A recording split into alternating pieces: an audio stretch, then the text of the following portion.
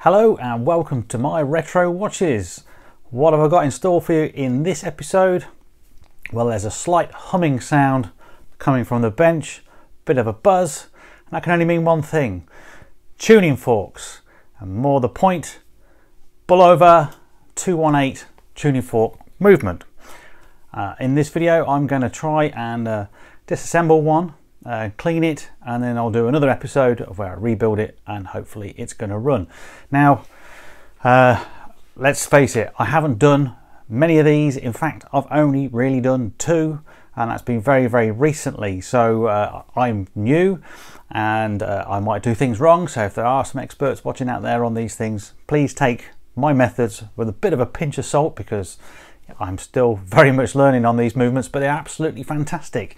So if you don't know much about the Bulova, they made this tuning fork. So it's a sort of early electronic watch. I think it came out in 1960, was the Bulova 214. Turned into quite an iconic watch, that one in itself, and it then had this Space View one, which was really nice and a bit of a grail for me. I have got a 214 right here. I'll put a photo up for it as well so you can see that.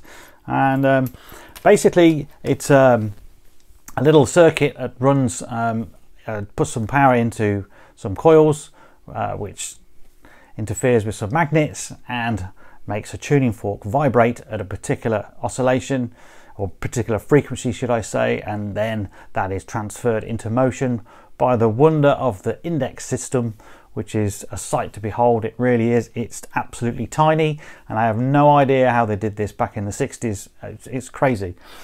However, the 214 was sort of upgraded to the 218, I think in 1965, from the little bit that I've read, and that's sort of where I come in really, because I was given this particular one here, and again I'll put a photo of that one up, by a regular to the channel. So he's a subscriber and he's a friend of mine, because he's now in the Facebook group as well, a guy called Pete Hurst, and we did a trade. So I fixed some watches for him, and in return he gave me this Bulova, but it wasn't working, and I did try to fix it numerous occasions, but I really hadn't got a clue.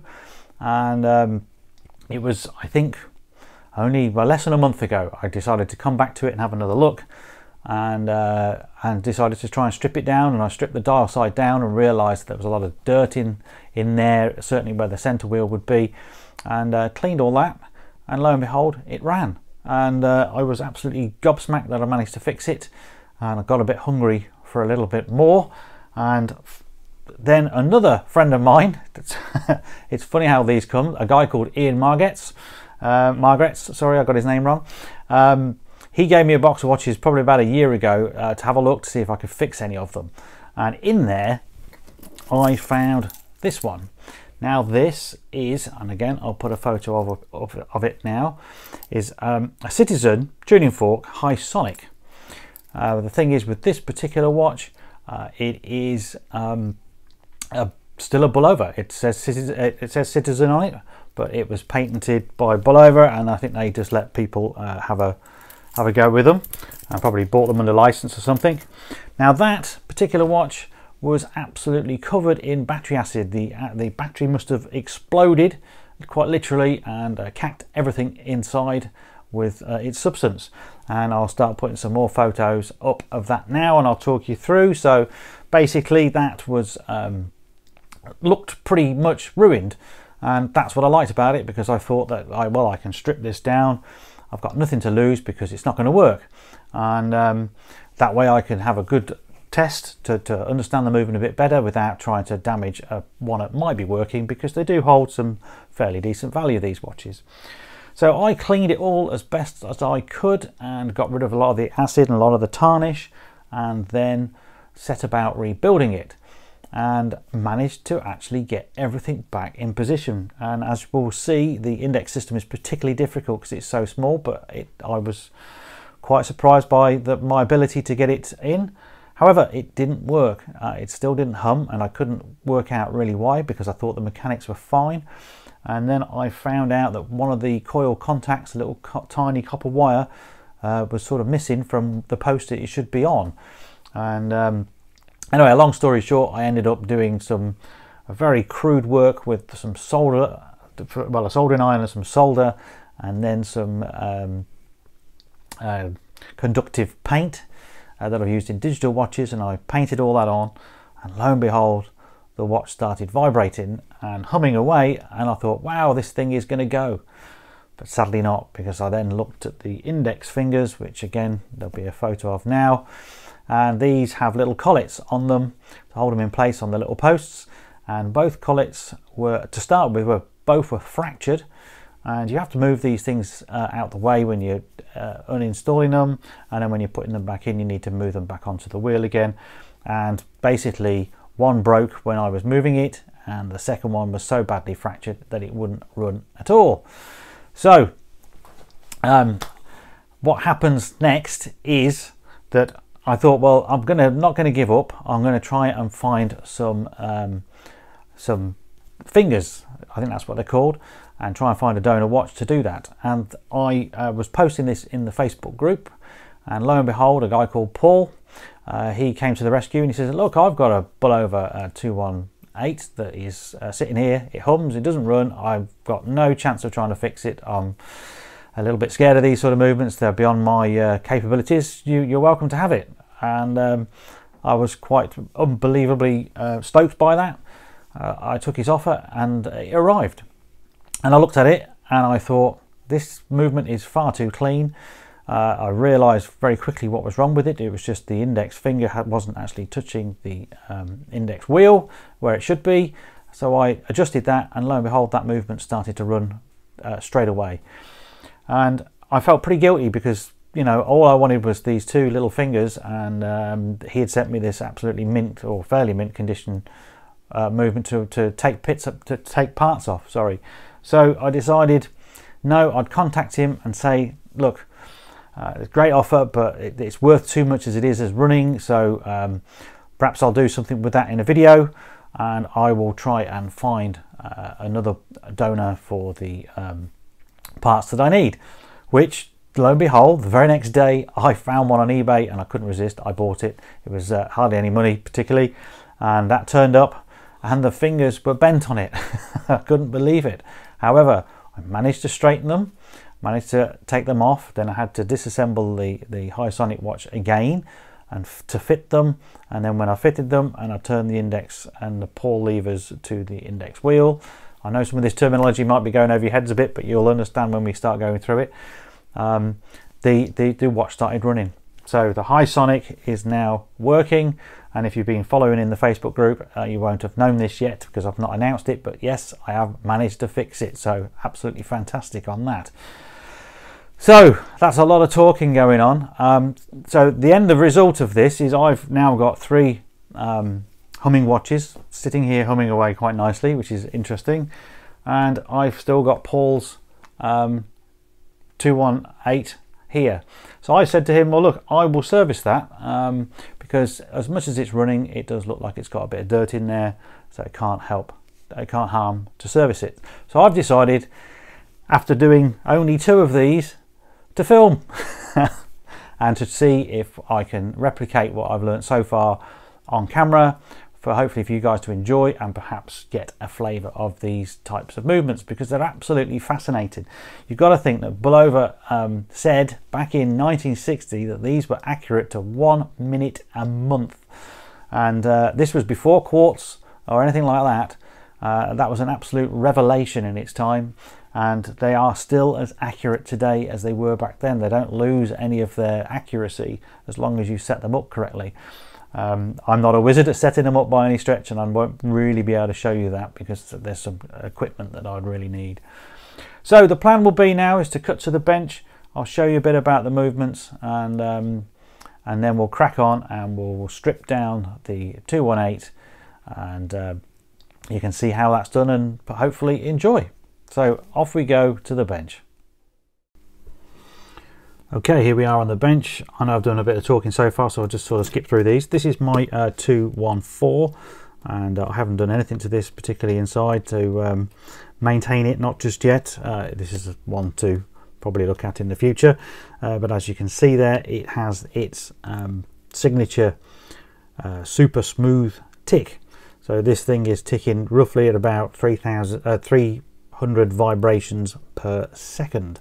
So if you think about a normal watch you've got, it might be 5 or 6, and you know, you consider that a smooth tick. Well, look again, because this is the best in my opinion, and what goes with it is a very nice humming noise, which I'll demonstrate a little bit later on. Then of course we have this particular one that I showed you. This is absolutely gorgeous. It has little blue marks on the indices, a lovely dial.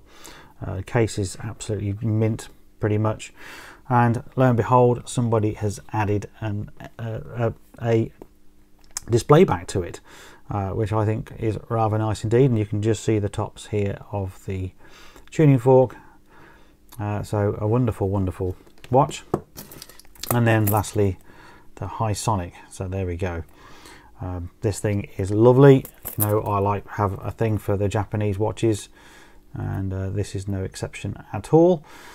We will be borrowing the crown out of this because the movement we're going to try and take apart hasn't got a crown, and I'm going to need it. And then on assembly I may use the dial and the hands off this one, so we can at least have a look at it running. So without further ado, we'll cut to the movement that we're going to service. We are looking at the microscope, and we are looking at the movement we're about to service. Now, I should have done some outer shots of this really first of all, because we're looking a bit close up. These are the coils, and surrounding them are the tuning forks, and it might look out of focus, but that is because it's vibrating. The battery is here, and on these the battery sits the opposite way around to what you would normally think it would, which probably catches a few people out who are new to them. And there we are, it's a 2181. There are different versions of the 218, and from what I can see, certainly from what I've got, the movement side, if you like, so the mechanical bits here is all the same. It seems that the difference is a lot of it seem to be on the other side with the dial.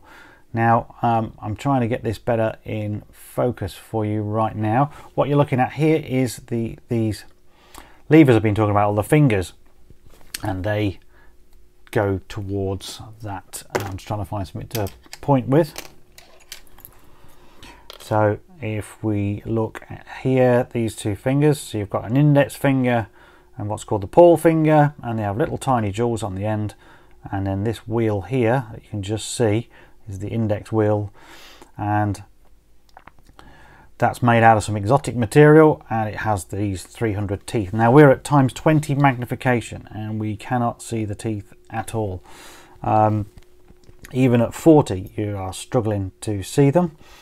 The wheel itself is only 2.4 millimeters in diameter. I'm trying to think what that would be in imperial, somewhere around about 332 I would have thought. What I'm now going to do is I'm going to push the crown in, and you hopefully might just see one of those, the index touch, and then lo and behold, off we go. So the autofocus is going to go a bit crazy. I can't switch it off on this because it's just a little phone. What I'm going to try and do is take my microphone,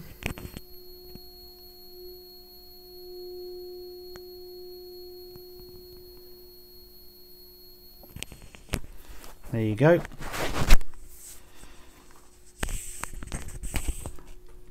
So you're able to hear it there.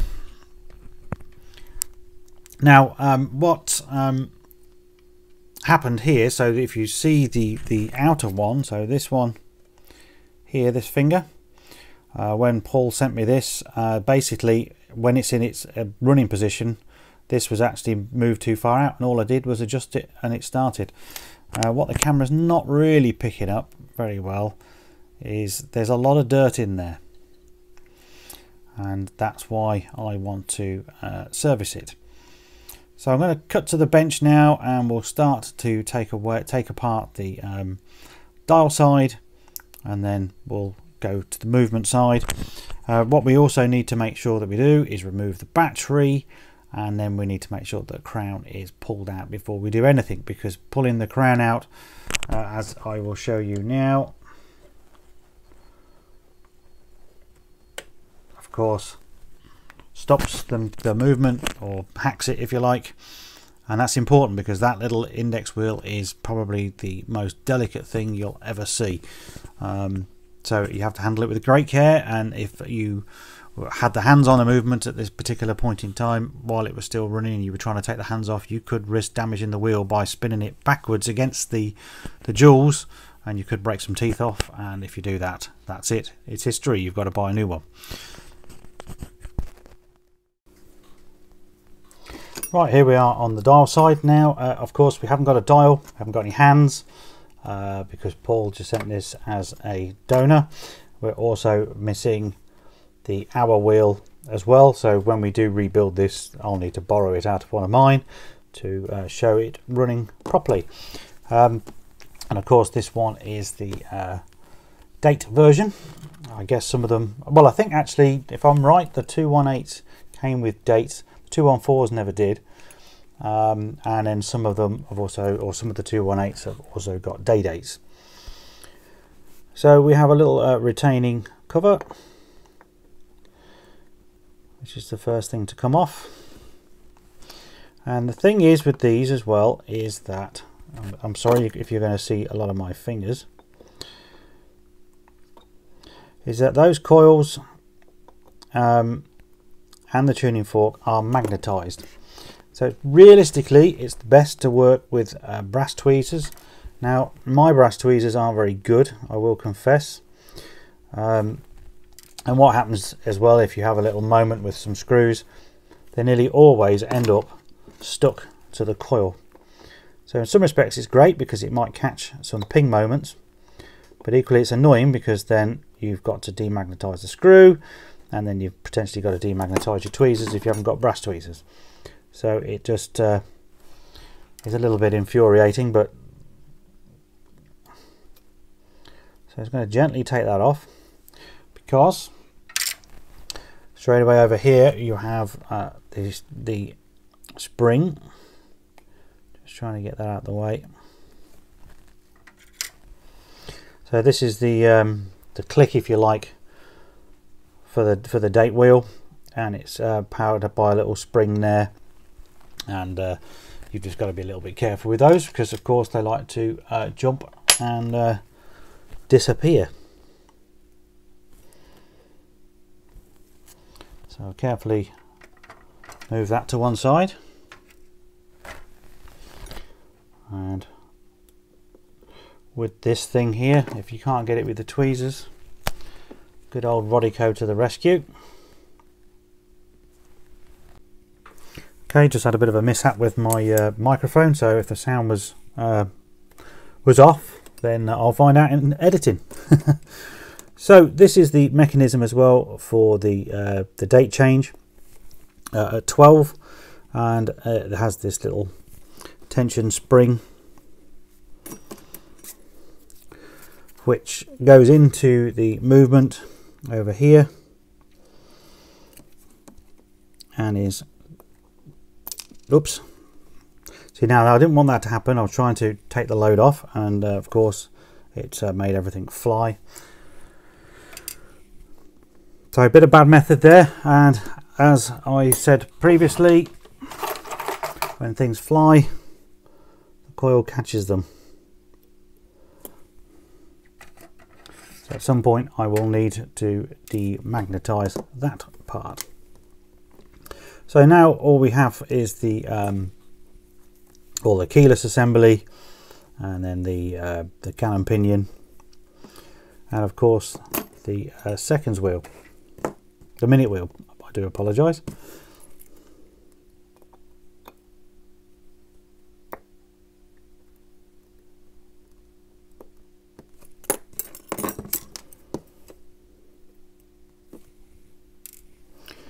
So remove the set and lever spring. I can then remove, he says, the minute wheel.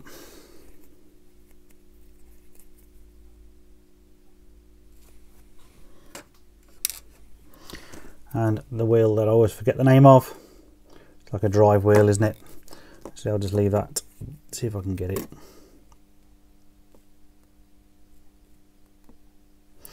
I will get that in just a moment, because the yoke here has a spring.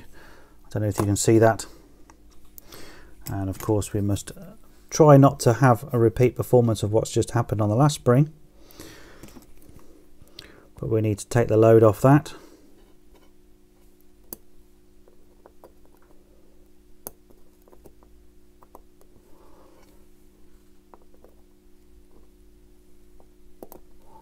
And it's unusually tricky today.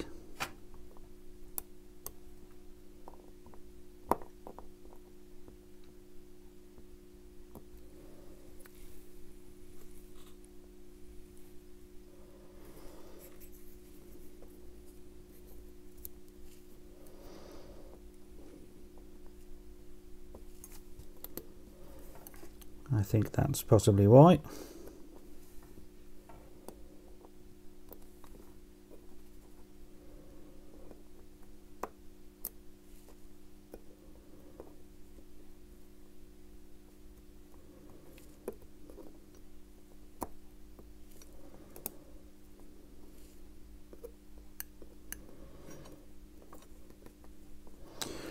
So I've got myself in a bit of a mess there. Oh, and you're not even really on the camera either, which doesn't help. Normally I've just managed to unhook this spring, but on this particular one it's proving to be a little bit stubborn, and it's actually trying to remove the yoke, as I've just done there now. And that will, well, that should just come out, but it's not playing ball. So I will leave that for a moment and have a look at that in just a minute, off camera probably. And then we have this little spring here.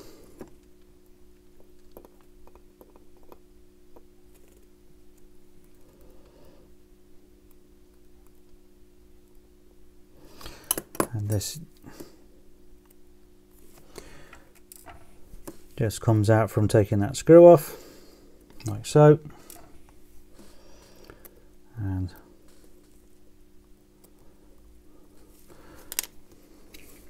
the setting lever is also being a bit stubborn.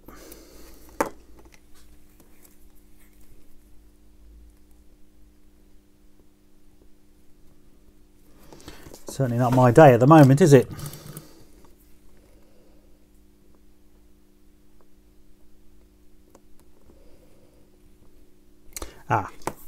Because I'm being a bit silly. To remove that, I've just remembered we have to turn the movement over. So in order to do that, actually, I can now, should now be able to get hold of that.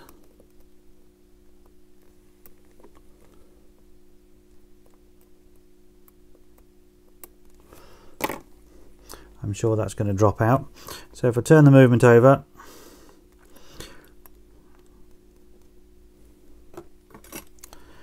the has a release screw to get the crown out, and once you've unscrewed that, of course, there are the parts.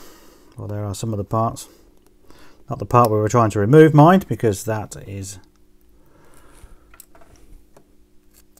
the clutch and this little drive wheel which drives the date corrector. And now we can finally get rid of the setting lever, and that's the screw just protruding there. And this one still doesn't want to come off, does it? So, and then the moment I said that, it does.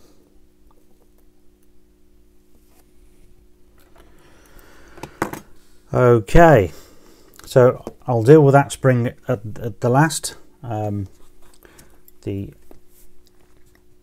This is the cannon pinion, and we have to remove these two screws to get that out. and it would help if I found the right size screwdriver.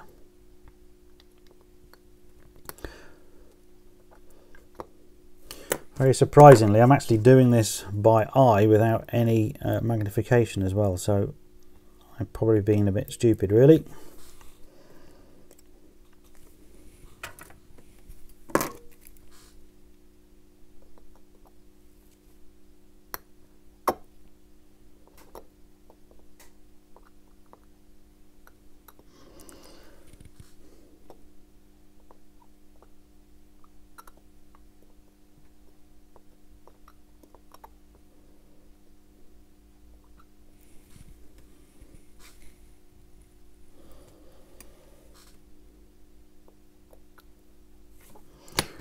Really struggling with this screw.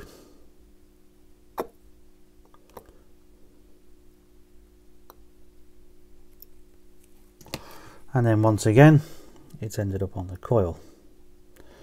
So I told you it was going to happen, and it did.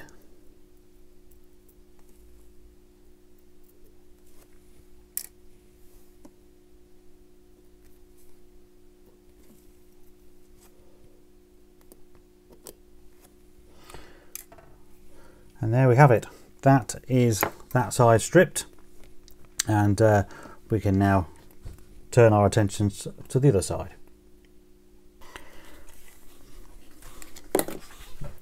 So before we start stripping this side, I need to move those fingers a little bit out of the way for safety, and I've got an very old blue oiler here that is bent,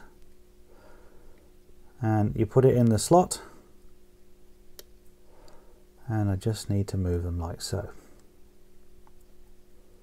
Now at this point, or before you move them, should I say, should have said this beforehand, it's best to take a picture of where they were. It will help you later down the line when you need to rebuild. So now I think they're just out the way enough to be safe, so I'm not going to knock them. We can now remove the train cover.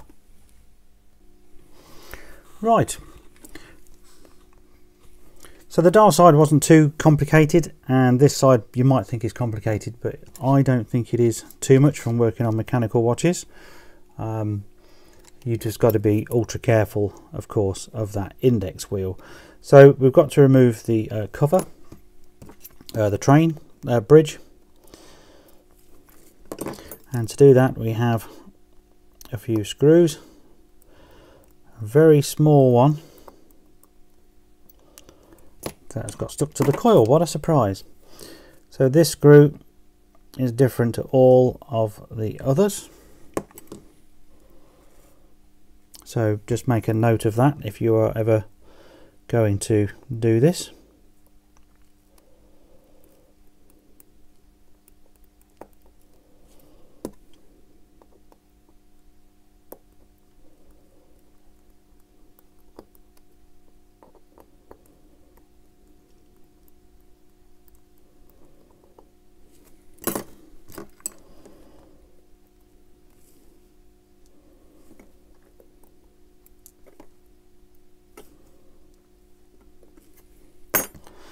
And then that last screw, get it with a bit of roddy coat. Right, okay, so to get the train off, the train bridge, sorry,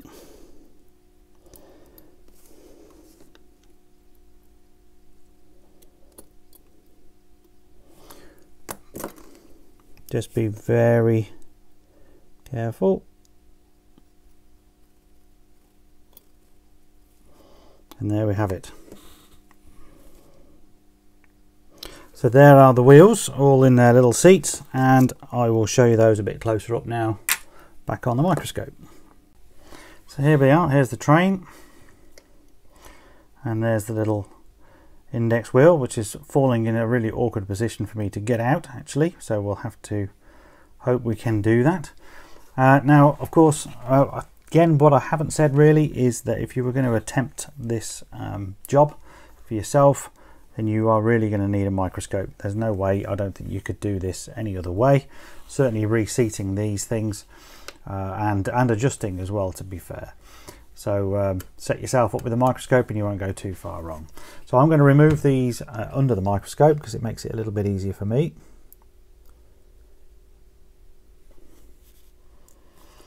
And then of course you need to keep them very safe. Now the index wheel has its own tool to keep that safe. I haven't got the luxury of owning that tool, so I've just got to be hopeful that I'm not going to damage it.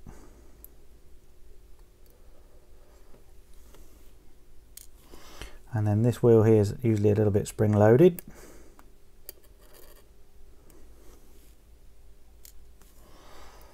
And now it's time for this wheel. Now you don't really want to grab it by the wheel, you always want to grab it by the pinion. I'm just hoping that you're all in focus. I'm just going to try and zoom out a bit.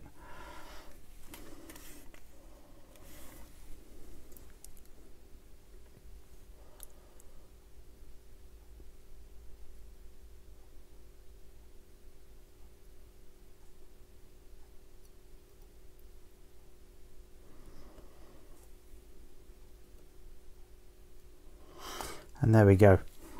I was particularly quiet because that's a tricky maneuver, but we've got it out without any damage.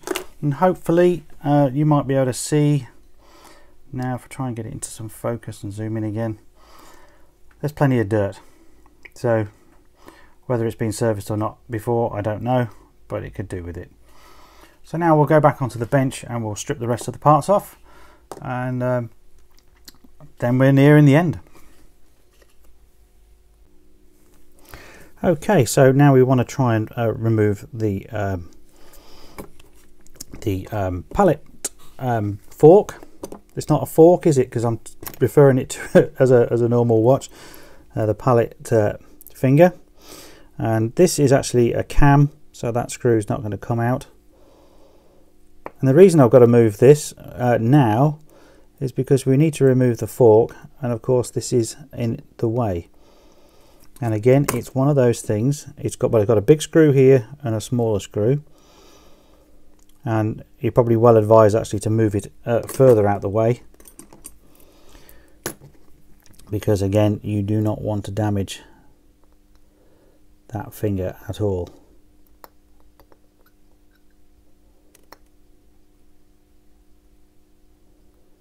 I actually rebuilt mine, the High Sonic, the other day, and forgot to even put this part on, and I'd already got the train bridge back on as well. It was a horrible moment.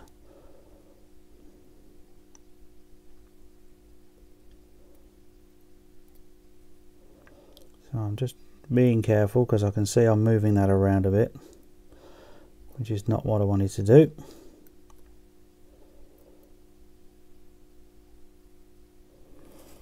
But there. So you need to keep that very, very safe.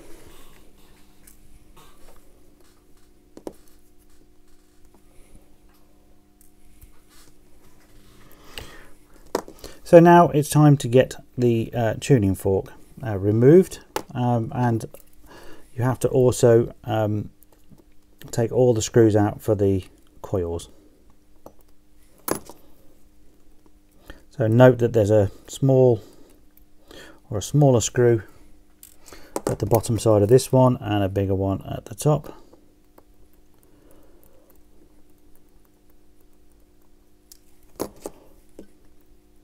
And don't try and take them out at this stage, just undo all the screws that you see. There's this one at the top here.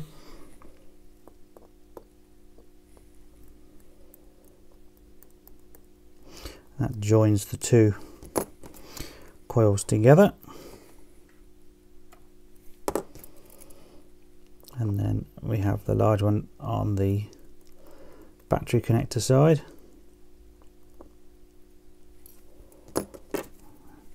And what a surprise.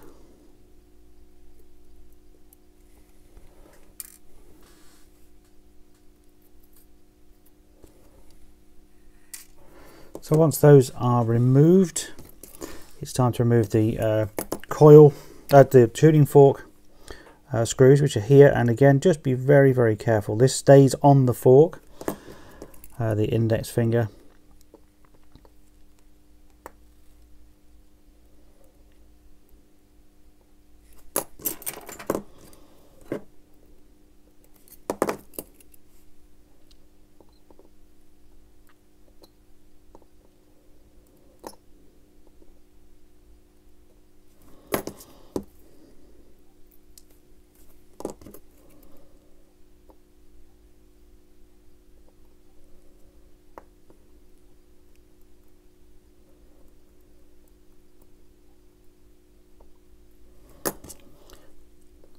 Okay, forgive my silence. Just trying to concentrate. Okay, so now we must loosen the fork, and if it's been there a long time, it might be a bit stubborn.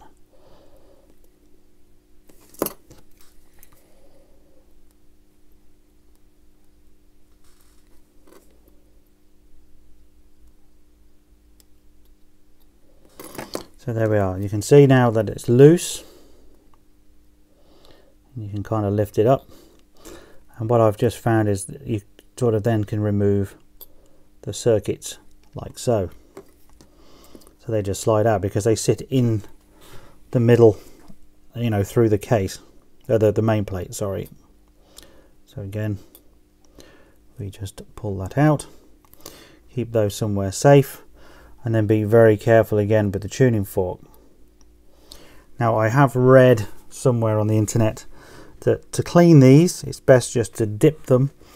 So I'm going to dip them in Renata, so just sort of solvent based type cleaner. Make sure the cleaner is clean, that you haven't used it for anything else, because if you've got any sort of bits of metal in there, the magnet's going to attract it. I've been told not to use it in an ultrasonic as well, because you run the chance of taking the some of the magnetism away, which is not what you want to do. So just a quick clean on those, and equally the Paul jewel as well. Just dip that and clean that part as best you can without trying to run it through any machines. So with that out the way, this is part of the hacking mechanism, so we have to be a little bit careful up there again, because as you can see, there's one of those little dreaded springs.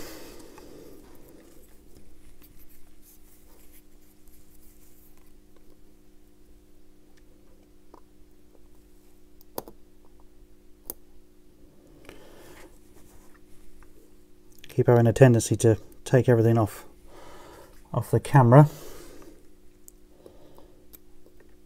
So forgive me if you get some poor shots.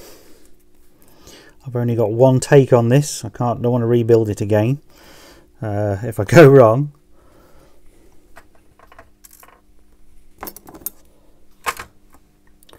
I'm just trying to put my parts in a parts tray.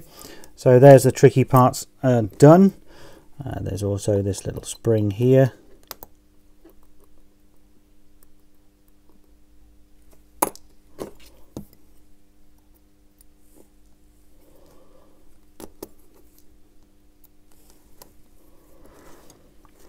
Okay, and we're almost there. So what I've found is that this sort of plastic or rubber thing on the end doesn't seem to want to come off, so don't try and pry that. You have these washers here which will be removed, and it always seems to be that there's a copper one on the bottom and a steel one on the top. So remove those for cleaning and keep them somewhere safe, definitely. I'd be interested to know why one's one type of steel and one's the other. I don't know enough about electronics to understand why that would be. So we're about there. The little cam that I was referring to earlier on is here, and that will just push straight through the case. And then lastly, you can remove the battery contact here at the bottom.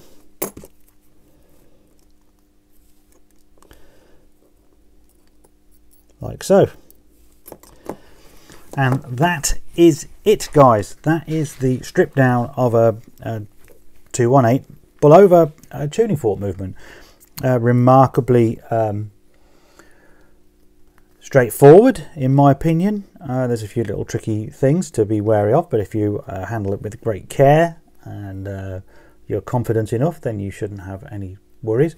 Obviously, rebuilding it is a new world compared to stripping down. I think anyone that's working on watches knows and appreciates that it doesn't take too long to strip a movement down, but it can take 3-4 times as long to rebuild it. But you know, they have a lot of characteristics, these guys, of a mechanical watch, but interestingly enough, with a few early electronic components thrown in. I really am finding them fascinating right now, and looking forward to cleaning this one and rebuilding it for you in the next video. So I'm going to call it a day. I hope that you've enjoyed this as much as I have, and you might have a new appreciation for a tuning fork watch, or if you've got one in your collection, you've been scared to look at it and take it apart, maybe you've got the confidence now to try and have a go. So good luck, and you know, thanks very much for watching this video. Please leave plenty of comments down below. I will try and answer as many as I can, and I will read every single one of them. And of course, don't forget to join the Facebook group, Retro and Vintage Watches and Restorations. It's continually growing every day. Nearly 8,000 people now from all over the world all have a share a love of watches and fixing watches. So you're all more than welcome in there. And of course, if you get a chance and you want to support me, you can either buy one of my t-shirts that's in the links below the video, or in my merch shop on YouTube, or you can have a look at my tool page on my website, where there's all my affiliate links to tools that I recommend that the beginner buy, and I get a little bit of a kickback from that, which certainly helps to fund my hobby and bring these entertaining videos to you guys. So with that all done, thanks very much for watching, and I'll see you very soon in the next episode of this one. I'm not going to leave it for very long like I have done with other ones that I still haven't completed. I plan to do this one next, and so you will be able to see the next episode very, very shortly. And of course, if you're watching in the future, it'll be at the end of the video. Now there'll be a link to the rebuild, so how convenient is that? Thanks very much, guys. Catch you in the next one.